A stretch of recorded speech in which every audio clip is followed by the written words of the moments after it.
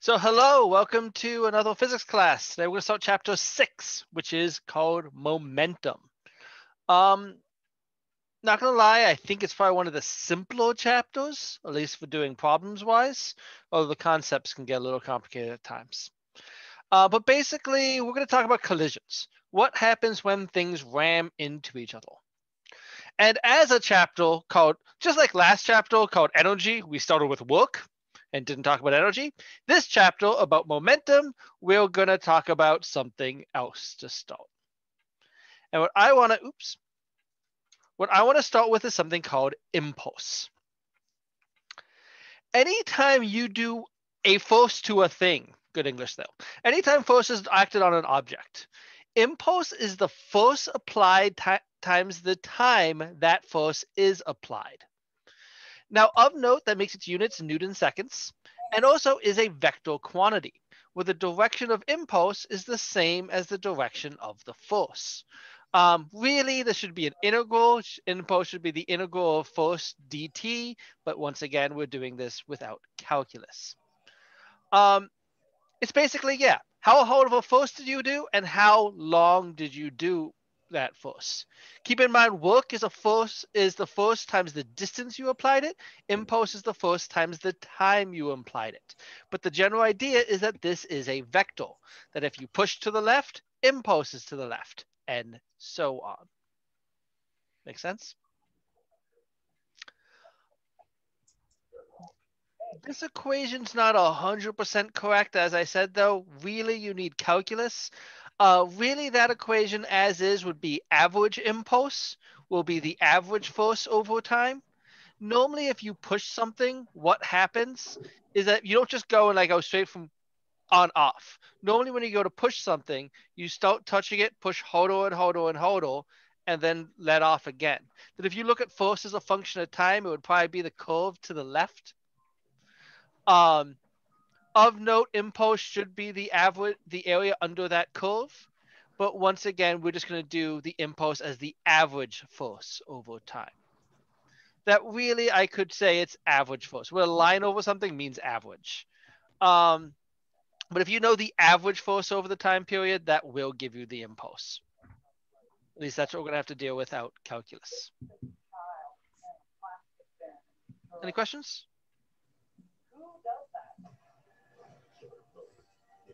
No questions? Okay. So, means that if you want to apply an impulse to something, I haven't really said what impulse is now that I look at it. I just said it's force times time. Yeah, I didn't say it at all. But basic general idea is the more impulse you apply, the faster something is going to go.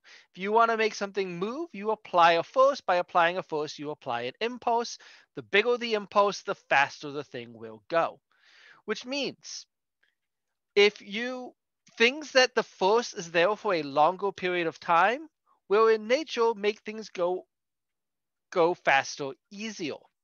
So these two gifts, I have a tennis racket and a golf ball. A golf ball, you make it go really fast by applying a lot of force in a very little time period.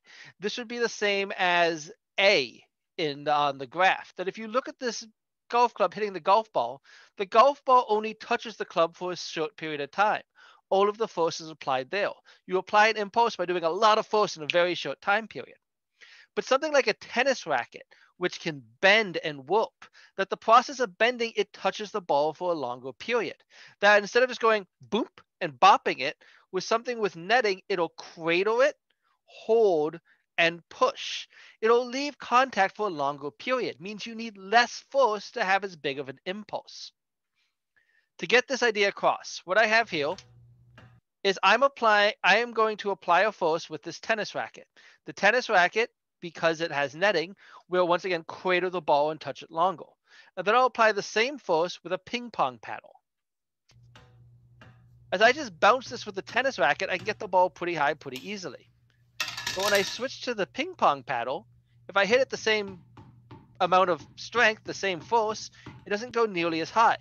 It doesn't go as high because it didn't have as much initial velocity, so it didn't make it up as high. But what is happening is just because the solid wooden paddle is just on off, hits, let's go. while the tennis racket will cradle the ball, touch it longer, causing a larger impulse. Make sense? Now, our goal really isn't to talk about impulse, it's to talk about momentum. And we'll come back to impulse in 2 slides. But let's talk about momentum real fast instead.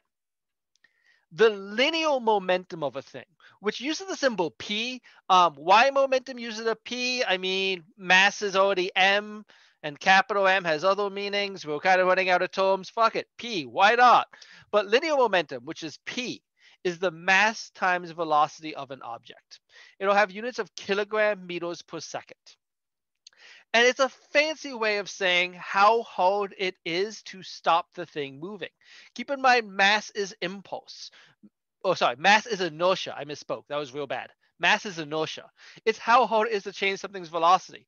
And v is what its velocity is. Momentum will just be how much effort it takes to bring something to a stop, where it would not only be how fast it's moving, but how heavy. This is the difference if I throw a baseball at you. Let's say I'm like throw a baseball at you at like 60 miles per hour, which is pretty reasonable. You can catch it without too much effort. A truck hits you at 60 miles per hour, you're pretty screwed. That's the difference. It's the difference of mass. That what is happening is that it incorporates for how much inertia you have to overcome. And these ideas, impulse and momentum, are related in something called the impulse momentum theory, which we can actually derive pretty easily. See, Newton's second law is just F equals ma. But we know acceleration, at least average acceleration, is change in velocity over change in time. Where change in velocity is just v final minus v initial. Well, if I take this equation and if I multiply both sides by t, what I'll get is that first times time is mv final minus mv initial. But first times time, that was impulse, which means impulse is mv final minus mv initial. But mv, we just said, I just hit this thing, we just said was momentum. And what this says is impulse is change in momentum. What this means is anytime you want to change something's velocity, how much impulse you will need to apply would just be the change in momentum. And if you want to change something's velocity, you can change how to do it. You can either apply a lot of force in a short time period or a long time period with a small amount of force or somewhere in between. Right? If you're driving your car at 60 miles per hour and want to stop, you could slam on the brakes and do it quickly, or you can put the brakes slowly and slowly come to a stop. One would be a lot of force and real jerk. One would take a long period. That's just because the exact amount of impulse is always needed. That if you're going at some speed and want to go to rest, the impulse required, if you're going to rest, v final will be 0, will just be negative v initial. This is why on highways, they always have these barrels of water near where the intersection is, as you can see this car just smacked into. And it looks pretty bad. But if that wasn't there, it would be worse. The reason we use rain barrels like that when you at the side of a highway is because if we increase the time of the collision, you decrease the force. That if you stop your truck by going through the barrels or a bale of hay, as like my left picture, and if stopping takes longer, there's less force. As opposed if you just hit the cement barrier, the collision would take less time. If the collision takes less time, it would involve more force. And force is bad for people. Same idea that if you decide to jump off a cliff onto the ground, you're pretty screwed. Because if you jump off a cliff onto like cement, the time that you're going to go to stop from your falling speed to not moving is just going to be in the time it takes you to meet the concrete. Concrete doesn't give much. It'll be a very, very small amount of time. Therefore, it'll be a very large force. But if you jump off a cliff of the same height into water, there's a good chance you'll be fine. The reason why is because it won't be the instant you hit the water that you have a force. It'll be as you go into the water. You will extend the time period. And if you extend the time period, you would decrease the force. That being said, if you go high enough and land in water, it's still pretty lethal. The reason why has to do with really the viscosity of water, that if you hit it fast enough, it won't have time to flow and it will act like a solid surface, and it will still just be the time period of just when you hit first the surface, just because of water's chemical makeup. And so, yeah, if you're going to fall off something high, you want to land on something that gives. This is why, like, in like old cartoons, they had like people running with big trampolines for the fire department, someone had to jump out a window, which I don't know if I guess they really did in real life, but I only know it from old cartoons. It's because if you jump and land on a trampoline, it gives. It elongates the time of you stopping. By increasing the time, it decreases the force. That if I take these Legos, what I did with these Legos is I made a very easily breakable thing. If I drop it from this height, it'll have a set velocity when it hits the table. The impulse is going to involve a very large force, though, because there's a very small amount of time it hits the table. But if I drop it into the water, it doesn't break. It doesn't break because it has a longer time period to slow down. Because as it goes down, let's see if I can pause it. It doesn't just hit the top of the water and instantly stop. It descends down into the water. That's the idea, impulse. You jump from something very high, you want to land on something soft. That being said, I do need to reference Assassin's Creed. Pile of hay is not good enough. Every Assassin's Creed assassin is dead multiple times over. This just doesn't work. It's still not long enough time. Almost all things in car safety are based around this fact. Cars are made to crumple. The reason why is in the GIF down to the bottom. Cars crumple because if a car was solid and just hit the wall and bounced off, there'd be a very small time period for the car to stop. It would be more force on you. Cars crumple and crush because by crumpling and crushing, it increases the time of the collision. And if you increase the time of the collision, it is less force on you. An airbag, that without an airbag, if you hit the side of your steering wheel, it's just boom to the side of your head. But if you hit a large pillow that you can pound into and push off, it increases the time of a collision. Seatbelts, they keep you from flying, but they're also ever so slightly stretchy. It doesn't seem like they are because it's barely, but they do a little bit. And so a seatbelt doesn't just against you, it'll cradle, give a little bit, and pull back.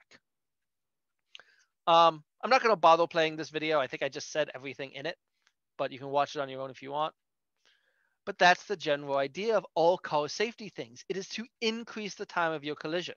Because if you're traveling at a set speed, you need a set impulse to stop you. If you increase the time of the collision, you decrease the force.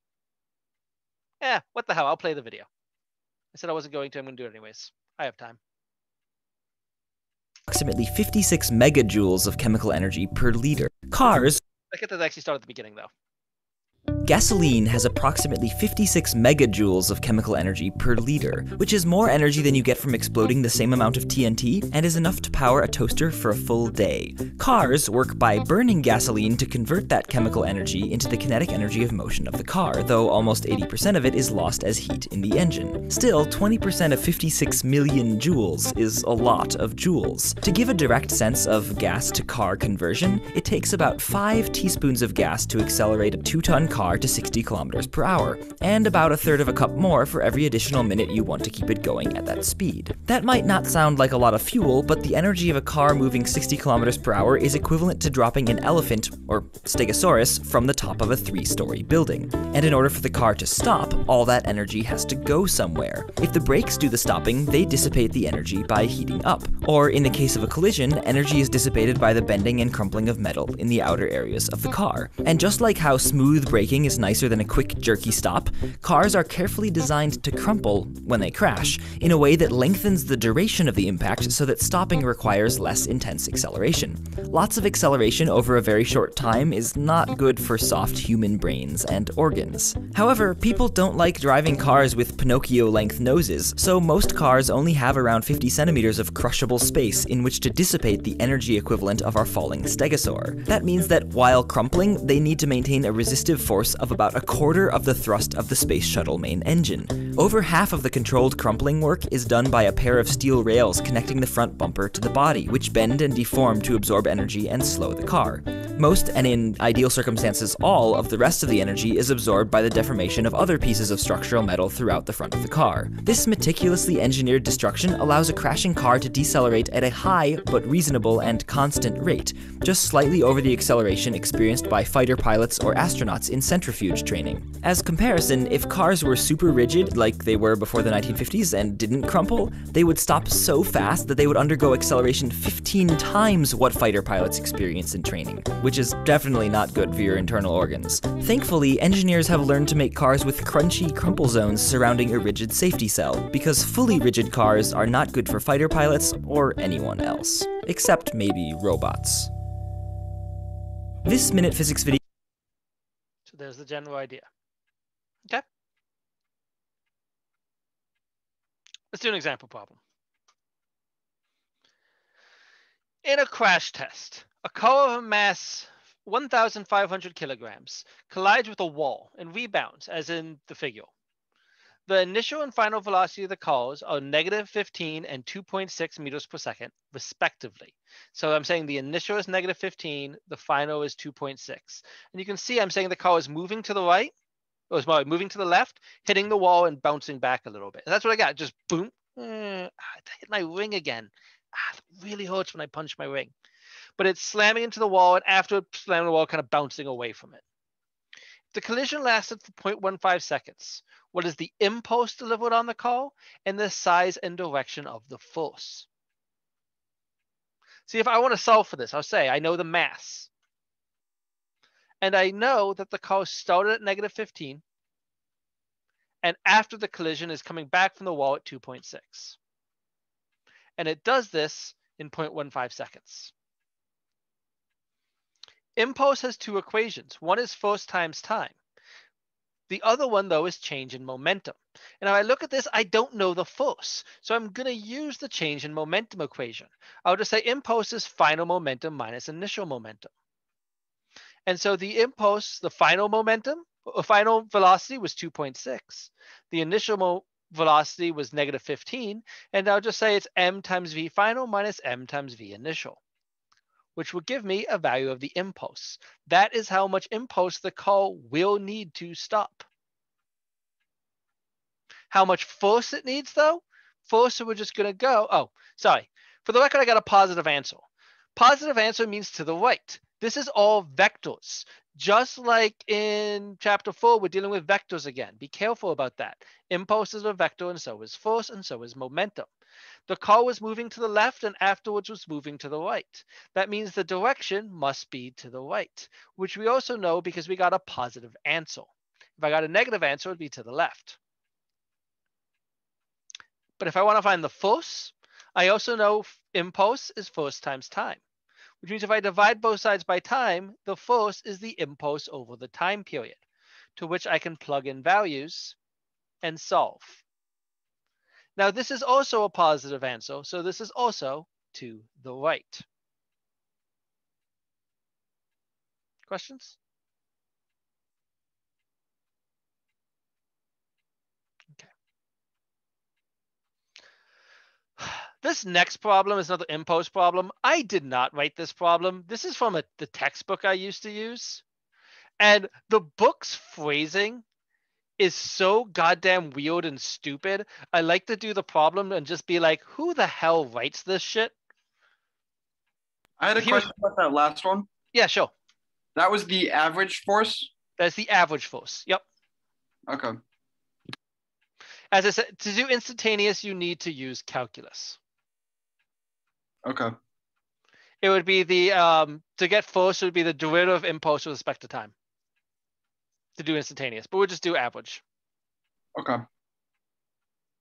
And that's average because it was the change in time over the whole time period. It wasn't a fraction of the time, correct? Yeah, it's because, so when the car hits and it crumples, right?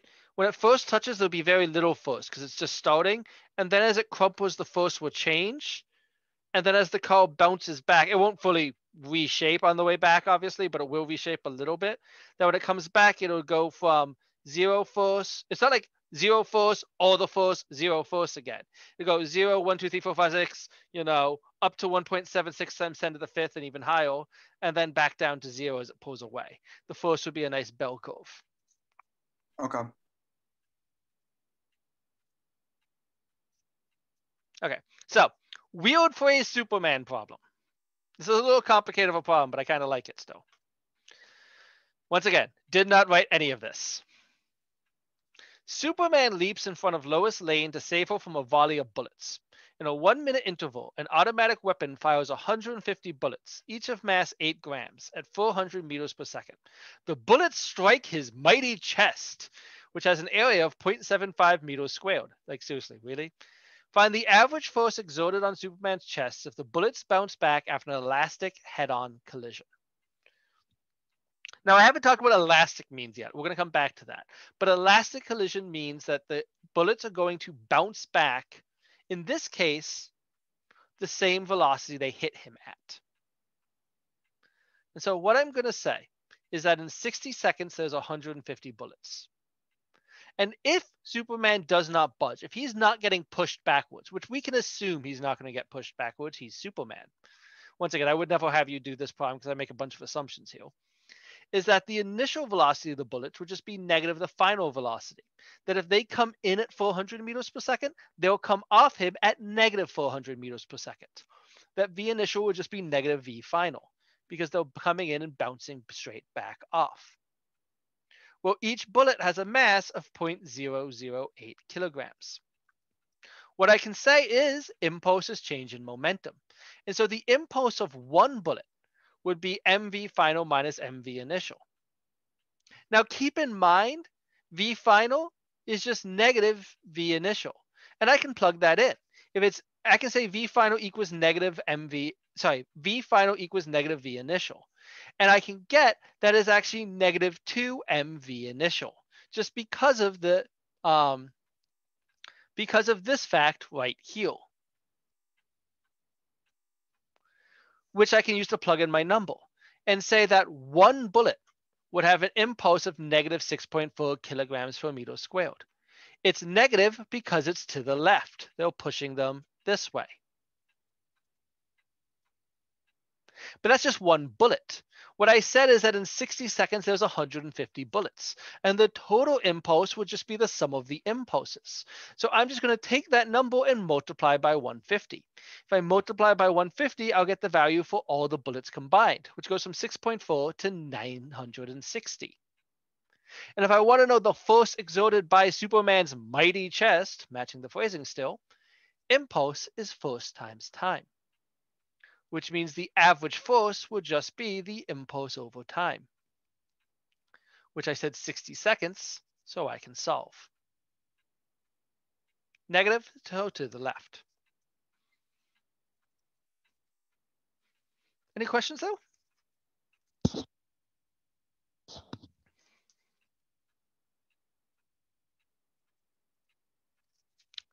Now, just like last chapter, I started with work and then I never really dealt with work. We want to do conservation of energy. I'm going to do the same kind of idea here. Now, what I want to talk about is what happens when there's no external forces. What happens when things collide? See, I can say here these bullets are bouncing off Superman, but what does that do to Superman? Shouldn't that push him back somewhat? And let's talk about an example. Let's say I have two people on ice skates that are touching hands, and they're going to push off each other. And they each have different masses. Oh, let's not do that yet. Nope, not that. Here we go. So I have these two coats. They start stuck together. And when I hit the button, they push off each other. They have the both mass and they both kind of fly out the same speed. But let's see if I make one coat a lot heavier, like this one on the left, and hit this, they'll fly off at different speeds. The blue coal, which is lighter, does not move as fast as the red coal. But we know Newton's third law, that the force from the blue coal acting on the red equals the force of the red acting on the blue. And if we assume no external forces, aka no third person jumps in and tackles this all, that in my GIF, I don't flip the table while you're doing it. What I can say is that the impulse people feel will equal the change in momentum. That for person 1, they will feel a force from person 2, being to their change in momentum. Note that I have 2 subscripts here. Velocity on person 1 final, velocity on person 1 initial. We're going to have a shit ton of subscripts this chapter. Be careful with it. We're going to have a lot of subscripts. Meanwhile, though, person 2 will also feel an impulse. Will be the force on person 2 from 1, and they'll have their own change in momentum, their mass times their change in velocity. But Newton's third law said that the first person 1 feels is the same as the first person 2 feels, just in opposite direction. Which means I can set these 2 equations equal with a negative sign. What I'm going to do is I will factor out my masses and rearrange. And this leaves me with this equation here, that m1v1 initial plus m2v2 initial equals m1v1 final plus m2v2 final. What this says is the initial momentum of person 1 plus the initial momentum of person 2 equals the final momentum of person 1 plus the final momentum of person 2. The short version is, if there is no external forces, if no one just jumps in from the side and whacks someone with a hockey stick, they're on skates, it makes sense at the time, that momentum is conserved. In any collision, it does not matter what energy is doing. And in fact, in a collision, ignore energy. Going back to the call video we watched, it talked about how energy is dissipated in the collision. But no matter how much energy is dissipated in any collision, momentum is conserved. The initial momentum equals the final momentum. And that when I have these guys shoot off apart from each other, I can say initial momentum equals final momentum. If I instead have 2 cars that come flying in and bounce off each other like this, I can say initial momentum equals final momentum. If I instead have them 2 things that weigh very differently, initial momentum equals final momentum. If they go and stick together, initial momentum equals final momentum. Anytime other things meet, initial momentum will equal final momentum. That is the law of conservation of momentum. If there are no external forces, once again, that in this GIF here, if that third guy sitting down doesn't throw something into the mix, when these 2 people run forward, they each have momentum. After they collide, they both have momentum. This girl who looks like she just gets destroyed here doesn't weigh as much as the guy, so she doesn't have the same velocity. But momentum is conserved. And anytime 2 things collide, m1v1 initial plus m2v2 initial will equal m1v1 final plus m2v2 final. If you have 3 objects, you just have 3 of them, m1v1, m2v2, m3v3, and so on. But the total initial momentum equals the total final momentum. And that is true in all this GIF. That's true in all of these videos I played. That I can say the moment, I don't want that one. Bounce. I can say that the momentum of this blue car initial plus the momentum of this red car initial equals the momentum of the blue car final plus the momentum of the red car final. Do keep in mind, though, momentum is a vector, which means I'll say initially, this blue car has a positive initial velocity. Initially, this red car has a negative initial velocity. I'm still going to do everything to the right is positive, everything to the left is negative. After the collision, the blue car has a negative velocity. The red car has a positive velocity. Because the red car, after the collision is moving to the right, the blue car is moving to the left. You must watch your signs while doing this. Okay?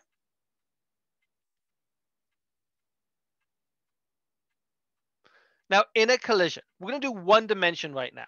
Just like how we did kinematics, we started with 1D and we eventually went to 2D with projectile motion. We'll do the same idea. We'll get to 2D on Wednesday. But just looking at a 1D collision, when things come up, bounce and hit each other, there are 3 different types of collisions that are possible. One is an elastic collision. Elastic collision means that there is no change in kinetic energy. That not only is momentum conserved, momentum is always conserved. No matter what, momentum is conserved. But also there's no change in kinetic energy. That the initial kinetic energy of the system equals the final kinetic energy of the system. This only happens when you have objects that do not change shape. These coats actually have elastic collisions because it's kind of hard to tell when I play this full speed, but they don't ever actually touch. They have magnets, and so when they get close,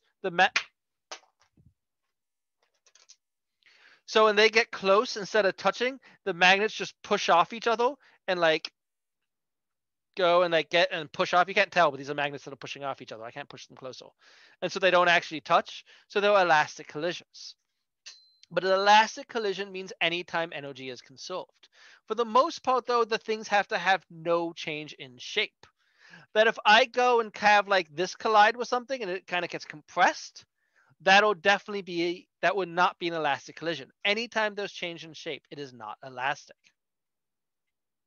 There's also inelastic collisions. Inelastic collisions there is a change in shape. Two cars hit each other, that is an inelastic collision because they will crumple. That some energy is lost to heat. However, even if they crumple, momentum is conserved. Momentum is always conserved. So I can use conservation of momentum still. And so this, to be fair, I said it's elastic collision. It's probably not perfectly elastic. There's probably a tiny bit of energy lost. But either way, I can use the same conservation of energy.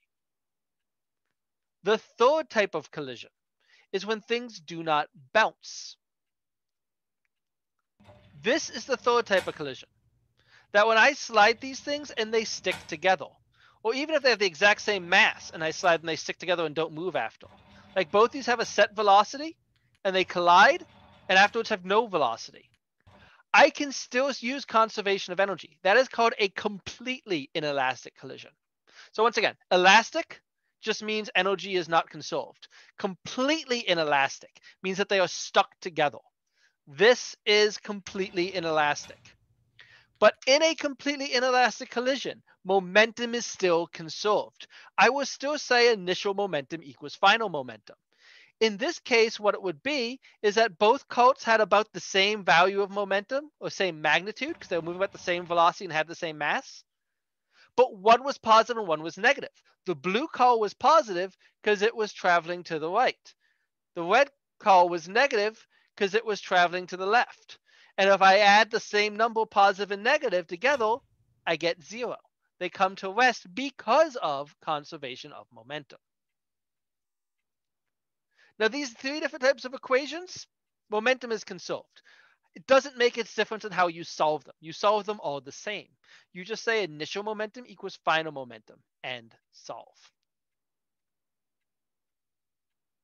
The only real change is that if you happen to have an elastic collision, the Newton's ladder is an example of something with an elastic collision. You can also use energy, mechanical energy is conserved. But other than that, otherwise you can always use conservation of energy. Questions?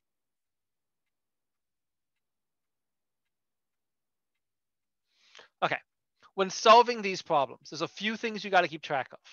The first off is I really recommend figures. And I often give figures on exams and homework. When you do a conservation momentum problem, it's always good to have a before and after sketch. I recommend labeling each thing. And I said, if I give you the figure, you can use that. Because if I look at a collision with two things coming in and bouncing off each other, that figure right there is basically this. That's what I'm looking at in this picture. I have two things coming in with about the same velocity, and they bounce off with that blue one traveling a bit faster. I really wish this didn't auto resize when it looped. I gotta see if I can find a setting where it doesn't do that. That is the same thing as this figure. All it is I would say that initially the blue car has momentum, final the blue car has momentum. Initially the red car has momentum, final the red car has momentum. And I'll just label them. Blue is 1, red is 2. So I have V1 initial, V2 initial, V1 final, V2 final. And I really recommend drawing arrows to represent all the things. Keep track of your subscripts. You're going to have a lot of subscripts here. And just show what it is before, what it is after. I will say if it's completely inelastic, there's actually two types of completely inelastic. There's they start apart and show up together, and there's another one that doesn't really have a title, but if they start together and break apart,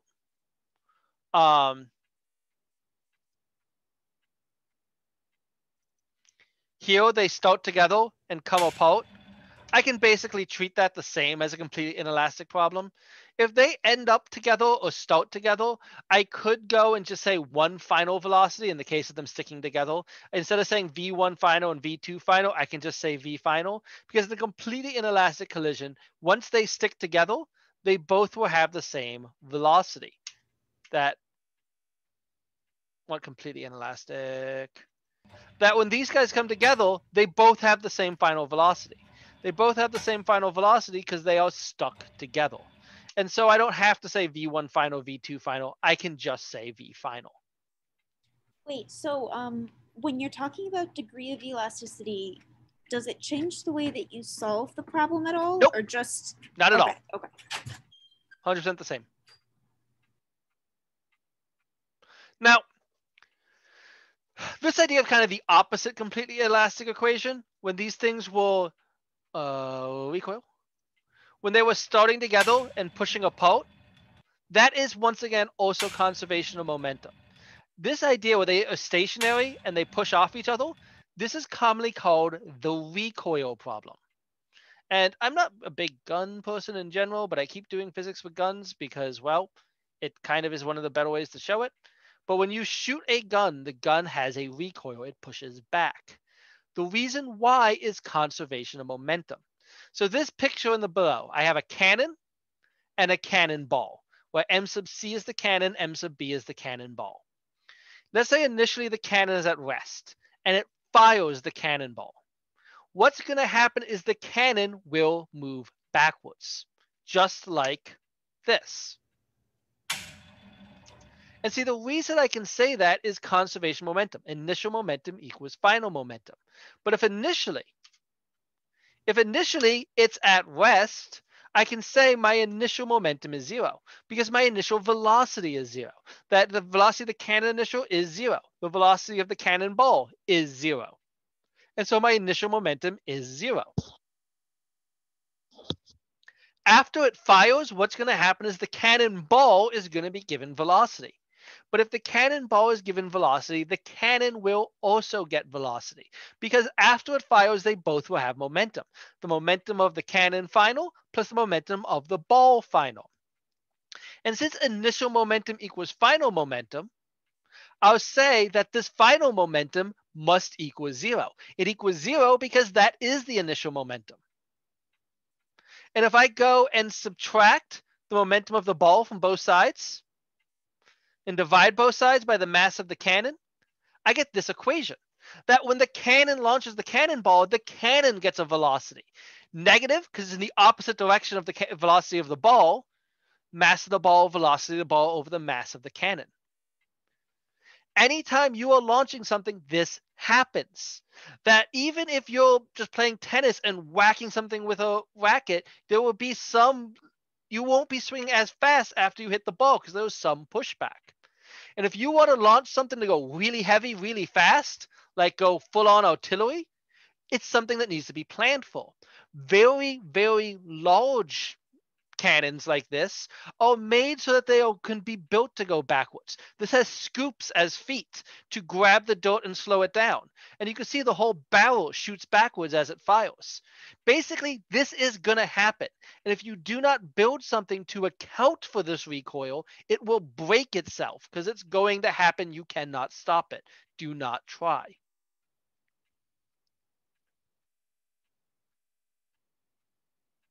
Any questions? Okay. I'm going to do some actually more complicated conservation momentum problems. I am not going to do really any with recoil after this. Recoil is kind of the simple idea. But I'm going to go through some problems. I'm not going to do all the problems today. I'm probably going to do one today, and I'll do a lot more Wednesday, and then we'll go 2D on Wednesday. And the first problem I want to do is something that's a little more complicated than something I would ever ask you to do. And it's something called a ballistic pendulum. A ballistic pendulum is a real thing with a real use to measure the muzzle velocity of any type of ballistic. This is what a ballistic pendulum is. You take whatever is doing the launching and you have it shoot the thing into something that can catch it. And you set it up so you can measure how high up it goes. Right here, I have a little protractor. This is at 0 degrees. And when I fire this, it catches the ball. And when it fires, it caused this guy to swing upwards. Now, because of where this is, I can't see what angle it's at. Oh, now my hand's in the way. I know I did that. But whatever angle it goes up to, this little black piece will go up to that angle. Right now it's at about 55 degrees because I lifted it up that high. And so what happens when it fires, I can measure exactly what angle it goes to. This was at about 18 degrees.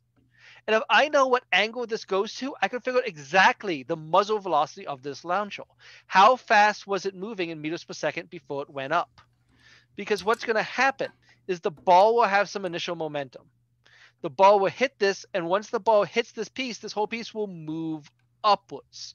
It'll move upwards because it had velocity, because it had a conservation of momentum. So let's solve a problem with this. Let's say I have a ballistic pendulum that's just firing a bullet into a block of wood. A bullet is fired into a large block of wood suspended from light wires. The bullet is stopped by the block. The entire system swings up to a height h. It's possible, let's say the mass of the bullet is 5 grams. The mass of the block of wood, M2, is 1 kilogram, and it slides upwards 5 centimeters. What is the initial speed of the bullet? What I can say is, well, let's do this conversion. 5 grams, put that to kilograms. 5 centimeters, we'll put it to meters. What I can say is this bullet, before it hits the block, before the bullet hits the block, the bullet has some velocity. The bullet has some velocity, so it has some momentum. Once it hits the block, it puts itself in the block. What that means is it's going to be part of the block. That means this is a completely inelastic collision. And after the collision, we'll also have momentum. I can say that when the bullet hits the block, momentum is conserved. Now, this is just for the part when it goes from, go back further, from there to not even here, from there to here. This is now the ball is in there, because you can see it's yellow now. But that's as far as we're going to get, just to this spot. This sliding up is a whole nother problem. But before it slides up, I can do conservation momentum from this spot to this spot between those frames. Because I'll just say initial momentum equals final momentum. Well, momentum is mv. Now, initially, the block wasn't moving. That means v2 initial is 0 because it wasn't moving. And v final, the bullet and the block, it's completely inelastic. They're stuck together. So they have the same v final. So instead of v1 final, v2 final, I'll just call it v final, which would let me factor out an m. And if I want to know the velocity of the bullet, I can divide both sides by the mass of the bullet. And if I plug in some numbers, I can get an equation for the velocity of the bullet. But I can only get if I know the velocity of the block afterwards. But let's look at the velocity of this block. What I can say is from this moment, right when the bullet hits it, to when it slides upwards, which it doesn't go up very high, so let me do when I just mess with it instead. Come on. Really? So I can do from when it first hits it to when it I'm just doing like it slides upwards. What that is something changing height. By changing height, what I get, and here's me actually trying to show this when I'm not doing it in person. When it's changing height, what happens is by changing height, it's also slowing down. That's conservation of energy. That's not the collision. That's just something swinging upwards. I can say energy is conserved not during the collision, but just from something going woo up. because it's going up. And if it's going up, it's slowing down. Well, initial energy equals final energy. And I'm going to redefine my initials in a weird way. My initial in this case isn't what I called initial over here. It's this V final. That my V final before, that's when the block starts sliding up. So I'll say the initial energy is 1/2 m1 plus m2 V final squared, because that's the energy right when the block gets hit. It then moves upwards a height h. That means it gains potential energy, and at its highest point would have no kinetic energy. I can cancel out the masses, multiply both sides by 2, and square root. And this will tell me the velocity of the block right after it is the bullet goes into it. And if I know the velocity of the block right after the bullet goes into it, I can plug that in over here. Plugging that in over there will give me a value. Didn't you just solve for the velocity at the highest point? Velocity at the highest point is 0. That's what I was thinking, but why'd you plug in the height? Did you plug in your highest point as the height? Yep, I did. Then wouldn't that mean that the velocity should be 0? The velocity was 0 at the highest point. Oh, I see. I see. I got you. Yep, because kinetic energy is 0. Right. The final velocity is what you're solving for. That's different from what you plugged in. Yes, right? Because I changed, because for the first bit, I'm saying for the left side of this page, I was going from here to there. And that's why I said final. For the second bit, I'm going from here, so the ball is already in there, to when it's up higher. This thing doesn't go very high in real life. Okay.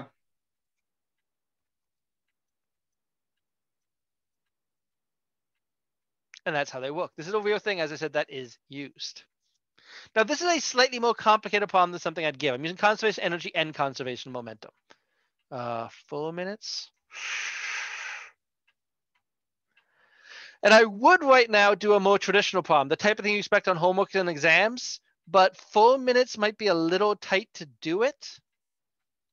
So I might just put it off till Wednesday. And on Wednesday, show you problems like you can expect on exams and homework. Yeah, I'm going to stop there because I don't want to start a problem and not finish it over and over. But I will pick one up on Wednesday where you'll see the type of thing I actually expect you to be able to do. Where we'll start with Mario sacrificing Yoshi to his death. Because, that's a fun thing to talk about. Unless there's any other questions, then we will stop there. And have a good day. I'll see you all Wednesday.